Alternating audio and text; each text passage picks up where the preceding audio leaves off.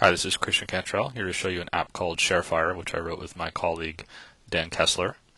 It's a news aggregator written for Adobe AIR, which makes it very easy to share articles across several social networks, including AIM. Here's a quick rundown of its features. We have a typical three-paned view where we can view, all the unread posts, and you can click in this top pane here, and they load below. You can see that they load in a nice HTML view. You can also switch to, let me find a good one here, switch to the Site tab here, and it'll actually load the site down here instead of just the summary. So you can view the whole site. It's a little bit scrunched up right now because I have the app smaller than I normally would.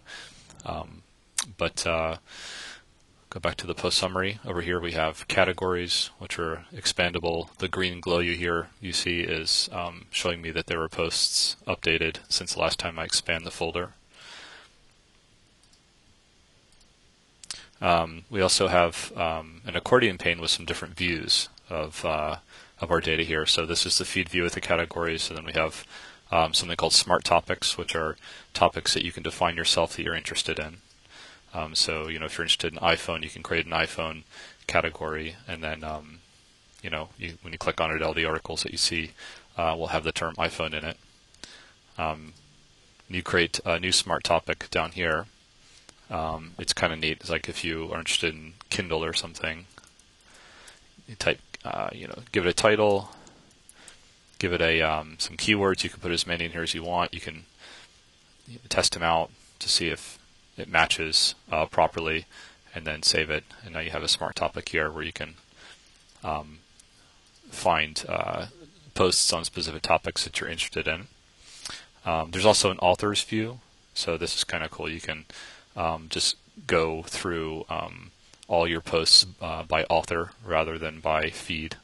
So for instance, if you're interested in Cory Doctorow, and this is all done automatically, you don't have to set these authors up. This is parsed out of the feeds and done automatically for you.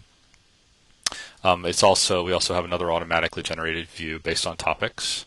So if you're interested in Web 2.0 or Sony, this is all parsed out of the various feeds for you. So it's kind of a nice way to view your data, because typically you have so many of these feeds that you kind of need a more efficient way to view them. We have some options up here, for adding feeds, refreshing, marking them as read. You can switch into full screen view if you want, which I'm not going to do because it'll mess up the video. But and there's also a search here. So let me go back to all unread, and if I search for, I don't know, maybe something about cameras, you can see it's a real-time search. So I want to just look for some articles quickly on the Kindle or something. I can do that. You can also, you can check stories here, and then it'll put them in this checked category, which enables you to find them again quickly later. Let me open up the settings dialog here. So you can, set your update interval. You can change your language. So let me actually give you a demo of this. This is pretty cool. It changes it in real time. So if I want to change it to Japanese here, you can see everything's been updated into Japanese, which doesn't do me very much good, so I'll switch back to English. And we support several languages, by the way. I actually don't remember how many, but quite a lot of languages. So useful for international readers. You can occasionally we update the application, add new features, so you can change the update interval or the interval at which the application checks for updates. You can set up notifications for smart topics or for all feeds. It'll show a little sort of growl-like notification. On Mac and on Windows, it does more of a sort of a toast type experience. On Linux, it's actually closer to Mac. You can choose where you want it to appear. Import and export OPML. AOL Instant Messenger. Actually, I'll show you this in action in a minute, but this enables you to share articles via AIM. You can also share via email here, which actually I don't have set up, so I'll set that up. And then Twitter as well. So let me actually show you that in action here. So let me find something I'm interested in, like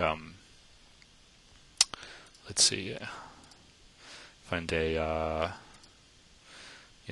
some kind of good news article here. Maybe something from the AIR team. AIR 1.5.1 released. If I want to share this article, I can right-click on it.